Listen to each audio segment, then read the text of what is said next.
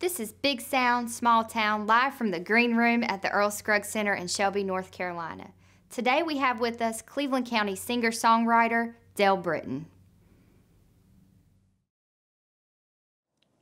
Well, hello. I'm going to start out with a song that I wrote, the oldest one that I have that I still play, that I wrote when I was 19 years old and in the Navy and homesick. It's called Homecoming.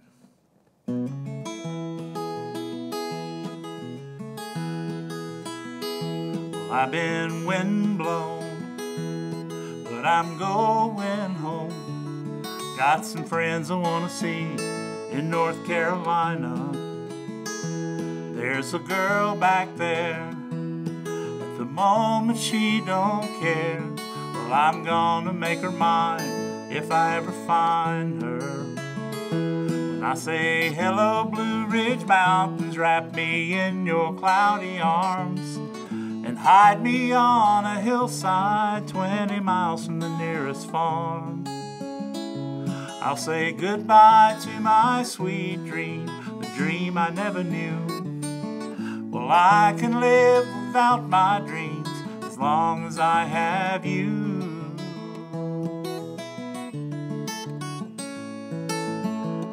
Well, I'm gonna stop at the next bar I see,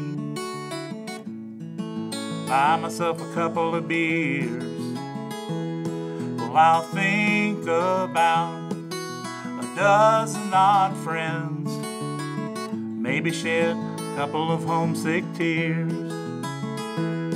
Well, how many more lonely crossroads, and how many willing hearts must I pass just to make it back to my only home? And just how long will my homecoming last? When I say hello, Blue Ridge Mountains, wrap me in your cloudy arms and hide me on a hillside 20 miles from the nearest farm.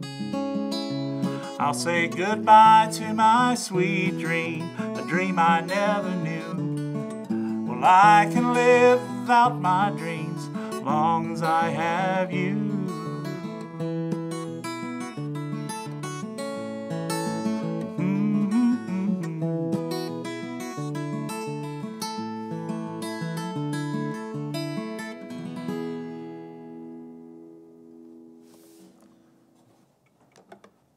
So about 30 years ago, I read a book by a guy named William Warner. It's called Beautiful Swimmers, and it's about the watermen on the Chesapeake Bay who live on Smith Island, and they catch the crabs, so to speak. And yeah, the old jokes are the best, aren't they? And so from that book, I changed it to Tangier Island, which is also in Chesapeake Bay, because I had read about Tangier Island, and I just thought that was a cool name. And I also changed crabs to lobster because I needed 2 syllables. So this is called The Waterman.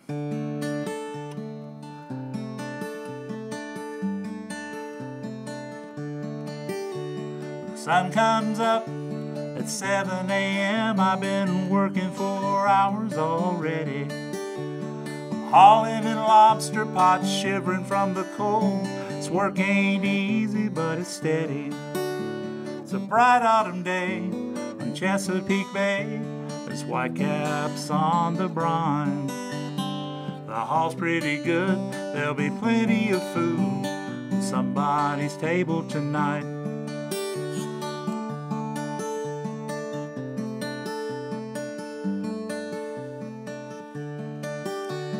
Raised by my daddy on Tangier Island, and died when I was 15. My brothers and sisters all moved away, but I just couldn't leave. I fell in love with the wind, in love with the waves. The people here are my friends. When I ain't got no money and I'm feeling low down, I go back on the water again.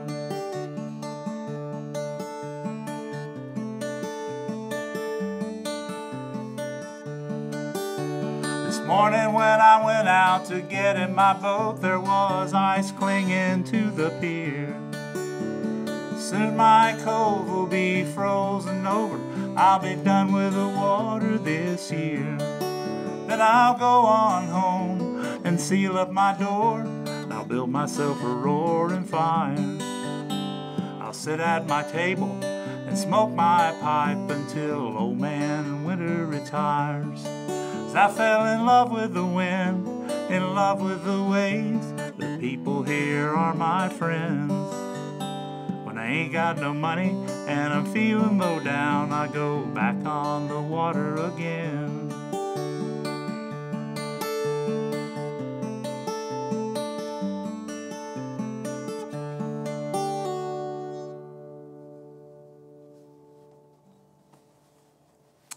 Okay, well, this song is basically my best friend ordered me to write this song. His name's Al Bates. He lives up in Michigan. He's a musician too. And he and I have talked about, playing out and how it is that when you're in your own hometown and people know that you're going to be at such and such a place, the local corn dog stand or whatever, 4 nights a week, they kind of take you for granted.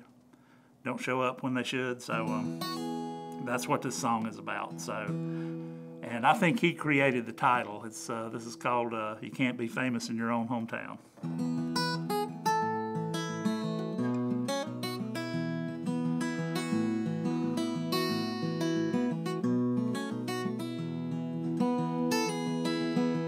You can make it up, you can write it down, but you can't be famous in your own hometown. You can have some friends, a little patch of ground, but you'll never be famous in your own hometown. Well, I've been gone, and I've been around. I've been following the lyric, I've been following the sound.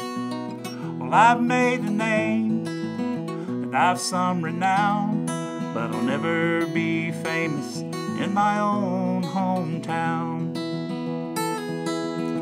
They know my family, they know my jokes. When they pass me on the street, to them I'm just plain folks. You can make it up, you can write it down, but you'll never be famous in your own hometown.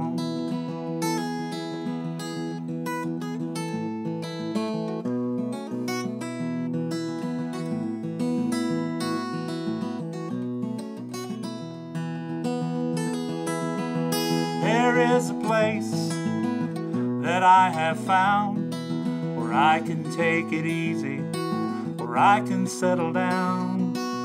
And it's to this place that I am bound, but I'll never be famous in my own hometown. They know my family, and they've heard my jokes. When they pass me on the street, to them I'm just plain folks. Well, I made it up, and I wrote it down, but I'll never be famous in my own hometown.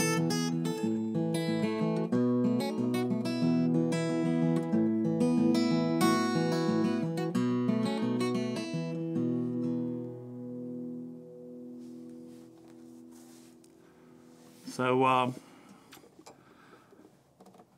2 years ago, one Saturday morning, I'm sitting at the table over a bowl of Cocoa Krispies, which everybody knows is the songwriter's breakfast of choice. And this song came to me so fast that I couldn't write it down as fast as it was coming. I don't know where it came from. It just, one of those that was floating around out there and happened to pop in my mind, I guess. And this is also, it's has 2 genres, which is kind of weird. It starts out as a love song and ends up as a protest song. So that's a new thing I came up with. It's called Alibi.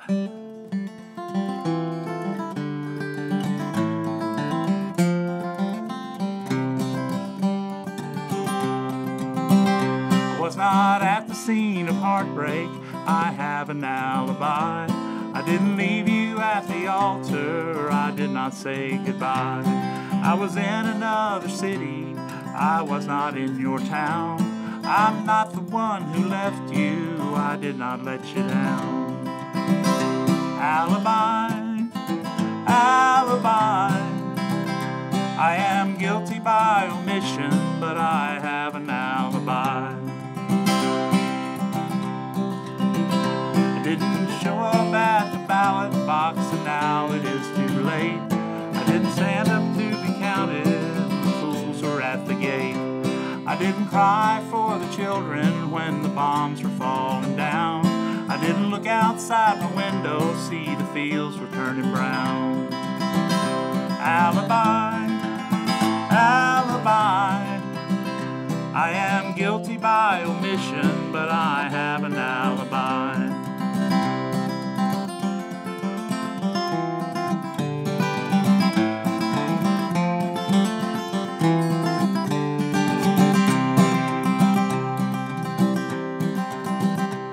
My alibi is complacency. I don't know what to say that will heal the broken-hearted and make the tears go away. When you stand in judgment, well, you know you've done the same. It's a portrait of a tragedy hung in a crooked frame. Alibi, alibi. I am guilty by omission, but I have an alibi. Alibi, alibi.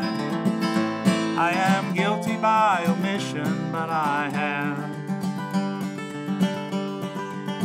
an alibi.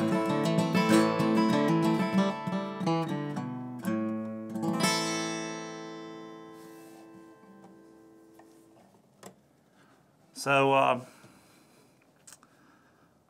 this last tune here, I was sitting around one day with a Jackson Browne songbook, and I noticed that one of the tunes on in there, song he does called Before the Deluge, was in this D modal, they call it. Well, that's what Neil Young called it. He says you tune both E strings down to D, and then you play like nothing changed, which is not precisely true, but it's pretty close. So then I got to thinking, well, what am I going to do with that? And I decided that it would be a song like about Clint Eastwood type guy, like Pale Rider. He was going to be riding through the plains, and he was going to come across some folks in distress and help them out. But the guy in the song kind of took on his own life in the middle, and this is how it ended up. This is called High Ridge.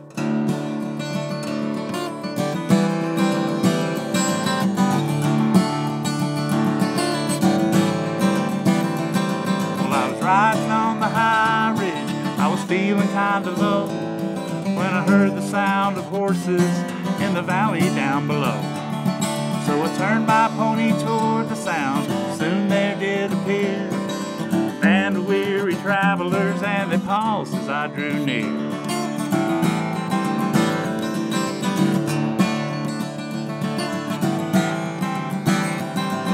Well, I approached them slowly, and I covered up my gun, for I did not want to give them any cause to turn and run. Drawing nearer, I saw movement in the wagon at the rear.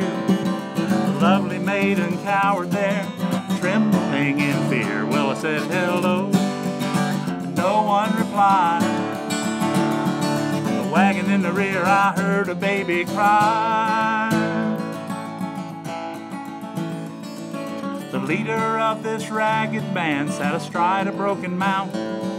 He finally got the courage up to speak and sound me out. He said, we're bound for California, but it seems we've lost our way. Oh, stranger, can you help us? We'd be glad to offer pay.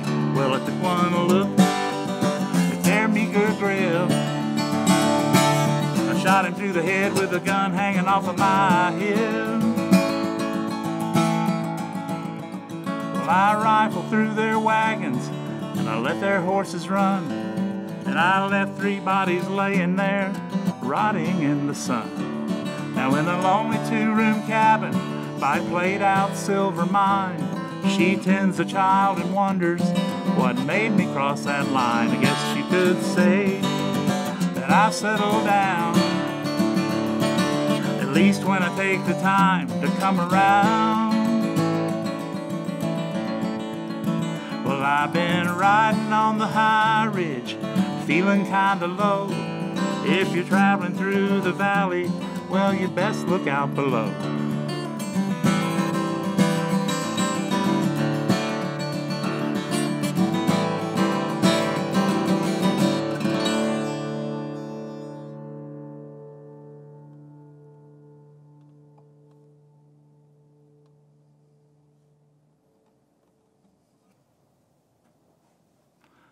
Well, this song goes along with the first song I played, Homecoming, in that they were both written in the Navy. The second one, I was technically in the Navy, but I was actually physically in the Cleveland County Jail because I was AWOL and had been for, I don't know, 4 or 5 months, and they finally caught up with me and put me in the jail to hold me until the Navy came and got me. So I was in there for 13 days. And that was the longest 13 days of my life. But while I was in there, I wrote this song. I had a couple pieces of paper and a pen, because I guess they didn't think I was going to stab myself. And I wrote this tune. And the title of it is Dover. Everybody thinks it's about Dover Mill, but it's not really. I was more thinking about like Dover, New Hampshire or something, but it could be Dover Mill. Who knows? Anyway, this is called Dover.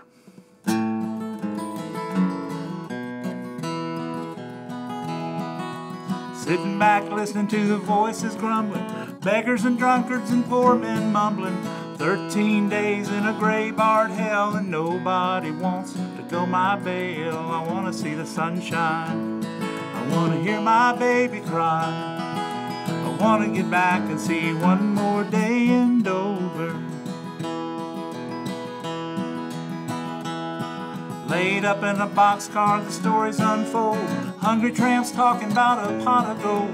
I watch the liquor and coffee stains darken on my shirt, they're touched by the rain. I want to see a snowfall, I want to hear a robin call. I want to get back and see one more day in Dover.